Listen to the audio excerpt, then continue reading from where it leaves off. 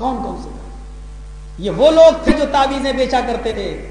वो लोग 51 रुपए का ताबीज है, अपने गले में लटका लो, सारी मुसीबतें दूर। और जब मैंने एक बार हमसे कहा अपने दोस्त से, जा तुम ले लो, कहना यार मैं तो, मैंने कहा जाओ, समझा के भेजा। कहा मेरे ऊपर मुकदमा चल रहा है बाबा, मैं अरे इसको पहनकर जज के सामने आ जाना, समझ ले कि तेरे हाथ में फैसला हो गया, तू मुकदमा जीत गया। मैंने उससे इशारा किया, तो थोड़ा दूर बजा। आधे घंटे के बाद मैं गया, मैंने कहा बाबा बहुत बड़ी मुसीबत है। कहा सारी मुसीबतों का हल मेरे पास है, लो 51 रुपए। ये मैं आपको बतला रहा हूँ महाराष्ट्र में, महाराष्ट्र बाल ठाकरे का इलाका, वहाँ एक धुलिया एक इलाका है, उस इलाके का। मैंने कहा बाबा बहुत मुसीबत है। क्या मुसीबत है? कहा कि बस मुकदमा चल रहा है, चाहता हूँ केस जीत जाऊँ। कहा ये बस अपने गले में पहनो, समझ लो कि केस तुम जीत गए। मैंने कहा लाओ 51 रुपए। मैंने जेब से निकाला, लाइए तो जो उसने दिया। अभी तो एक लड़का लेकर गया है। मैंने कहा क्या कहा? अभी लेकर गया है कि हाँ। मैंने कहा देखो उसको तो नहीं दिया, वो जो बैठा हुआ है जिसको मैंने बिठाया था। हाँ हाँ वही तो लेके गया है। मैंने कहा बाबा ये क्या कर दिया?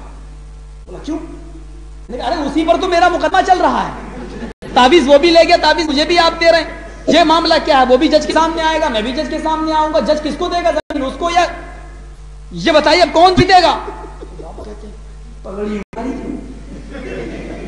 बेटा तू ताबीज भी ले जा, पैसा भी मत दे, 200-400 रुपए और ले जा, लेकिन इस वक्त मेरे धंधे में लात मत मार।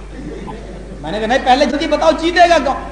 अरे चुप यार, मालूम नहीं कितना मेरा नुकसान हो रहा। मैंने कहा मेरा 10 लाख का नुकसान हो रहा, प्रॉपर्टी जा रही, जमीन जा रही, और आप अपने नुकसान की पड़ी हुई है, जीतेगा कौन? कहा बेटा तू चला जा, यहाँ से कुछ भी मत दे तू, लेकिन हमारे धंधे में लात मत मार। मेरा दोस्त आया भागता हुआ, कहने लगा मौलाना चले जाओ, इलाका इनका पिट के जाओगे वहां से। मैंने भी सोचा हाँ यार ये तो चलिए, अगर इनको ये पता चल गया कि हम लोग एक दूसरे हैं तो फिर तो अच्छे तरीके से भूत बनाएंगे। पीटते भी बहुत बुरी तरीके से इंडिया के अंदर। वो हालात हम लोग गुजर चुके हैं। आपके यहाँ आए हैं, यहाँ आने से पहले 1 हफ्ता पहले कौन कौन से? ये वो लोग थे जो ताबीजें बेचा कर